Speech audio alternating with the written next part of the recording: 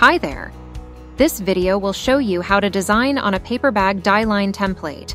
While adding your design to the Dieline template, it can be helpful to refer back to the paper bag orientation guide to see how you should place your design elements. To show you how to add your design to a paper bag Dieline template, let's use this PackMojo bag as a base and add some additional elements. As you can see, this bag has logo and text elements on several panels. Paper bags come with 3 types of handles: rope, ribbon, and twisted paper. All 3 are made from 1 sheet of paperboard, along with 3 reinforcing paperboard panels for the base and where the handles are attached. Yellow lines on the orientation guide refer to fold lines that occur when packed flat. They will not be folded when the bags are in use. For paper bags, we will only be adding designs to the exterior. Do note that there are 2 styles of bottoms. Make sure to follow the orientation guide for your respective style.